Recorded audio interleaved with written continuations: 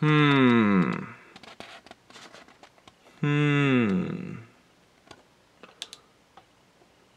is the piece. It's not the piece.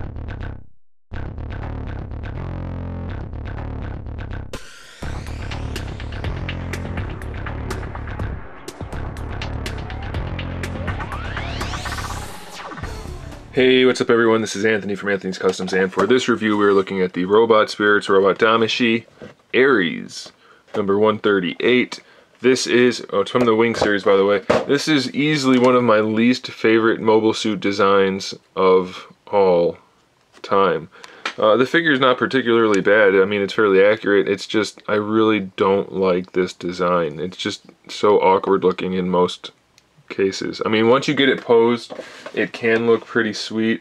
Like in that pose right there, it looks fine. It's just, I don't know, it's not for me. It's not my cup of tea. I'll try to keep that bias set aside though. He stands about 5.5 inches tall, so pretty standard size.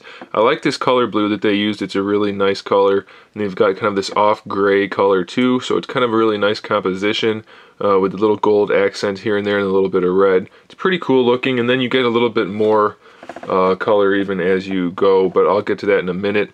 First, let's go through the articulation, and I want to point out, I just opened this just now, so I don't, I'm not an expert on this figure, so we're going to kind of learn together. It looks like the head's on a ball peg, and then the neck is also on a ball peg.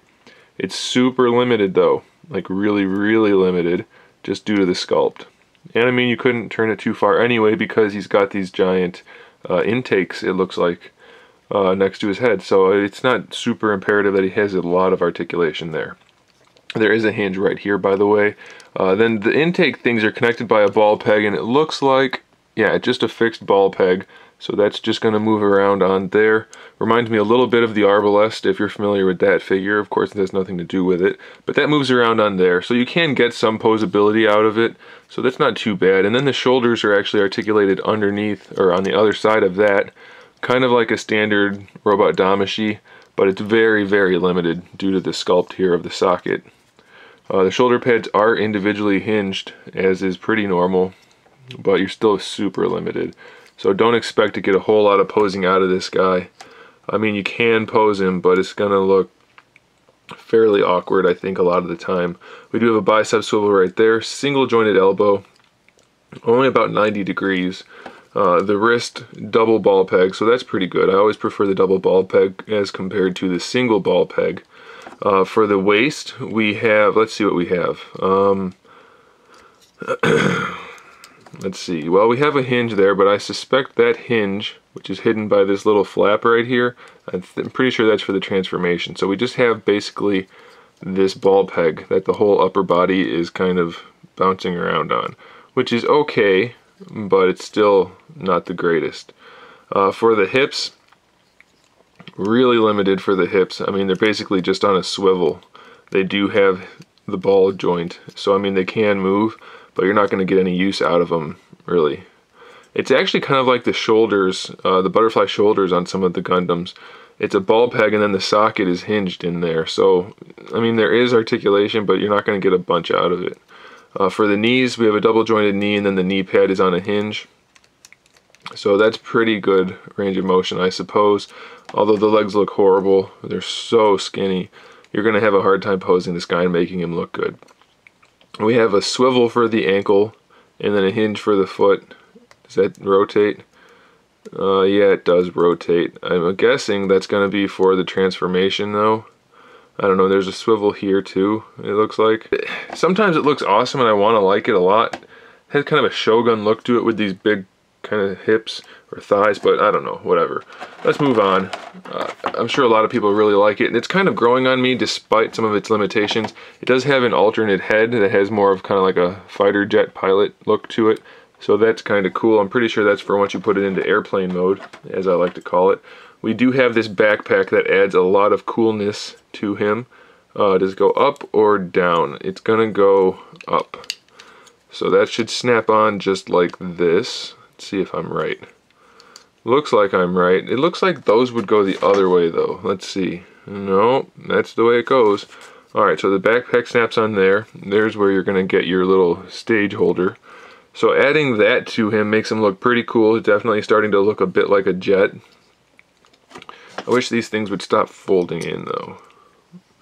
Alright, so we have that.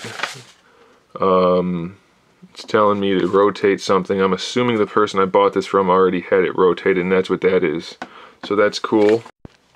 So as I was putting it back together to put back in the packaging, I realized something while the cat was trying to bother me.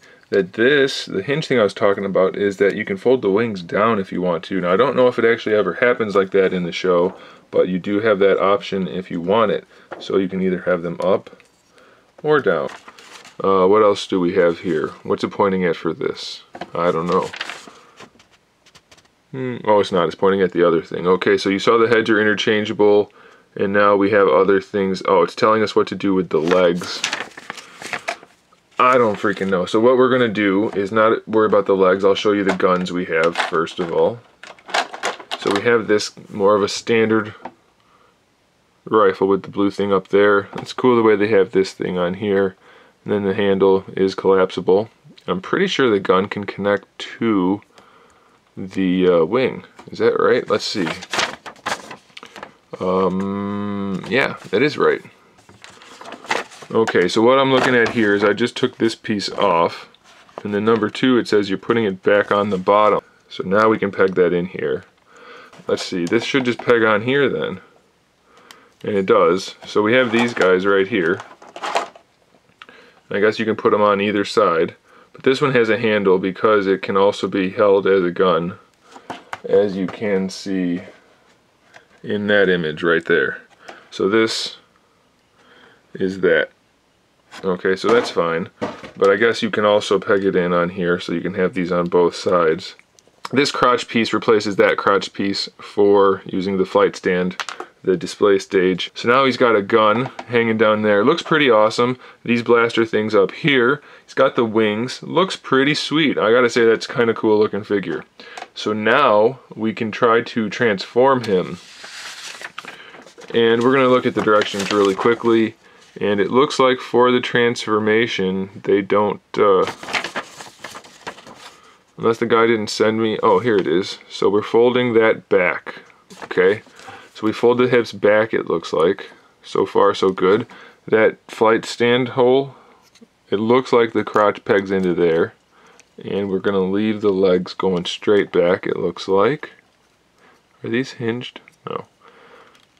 Alright, so that's pegged into there. So we've got a little bit of a more aerodynamic look. And then what do we have to do? We have to fold. We put those on there, we put those on there. I think it's time for us to do this leg thing.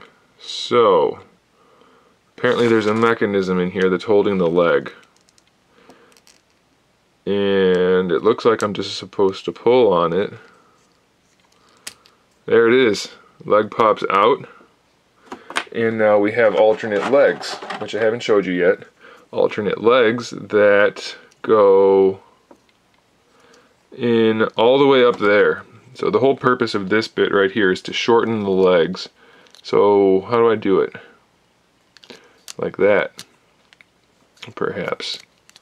Yes, so we fold the legs, take those legs off, put the new legs in backwards, or what looks like backwards. So pull the kneecap down, and then pull the leg out. Put this leg in, like, get out of there, kneecap. In like that. So now, I guess that's it. Other than that crotch piece I told you about. Well, that's kind of cool looking. I rather like that. So he still has his arms available, but he's compact and flyable. That's pretty sweet. I do like that a lot, actually. I was expecting to not like this guy. I'm quite impressed, despite the lousy review quality. It's worked out rather nicely. Still not sure about this guy, though. Maybe it goes on here. There we go. Let's just drop it. It goes on there, clearly. But what for? If anybody can read that, read it. Tell me what it says. Por favor. Maybe it's an extra flight stand holder. I don't know. But that's it. That's the flying mode. And we do have 4 hands, alternate hands. I showed you the fists throughout the review. And then the alternate hands are pretty simple, pretty standard. We have the open palm jazz hands for the style pose. Is it me or does this camera look red to you guys? It looks like there's a red hue to it. Hopefully it's not so bad in the actual footage. And then we get the standard gripping hands. So that's pretty nice. Total of 6 hands. A surprisingly cool flying mode. Apparently, what is that? Is that supposed to be folded forward? It said somewhere for that little crotch piece. No, you fold it back. So that just hides that articulation. So that's cool. Then you replace the crotch piece with, just undid something, I think. Anyway, now you've got the display stage port right there. And he's pretty sweet. You can have him hold that. I like that. I didn't think I was going to like it, but now I like it. So there's the Aries, guys. Does that extend or anything? It doesn't, unfortunately. So that's cool. Thanks for watching, guys. Hopefully that wasn't too irritating and horribly grating since I wasn't sure what I was doing. But there it is, guys. Thanks for watching. Stay tuned for more figure reviews, custom figures, and other good stuff. And in the meantime, keep collecting.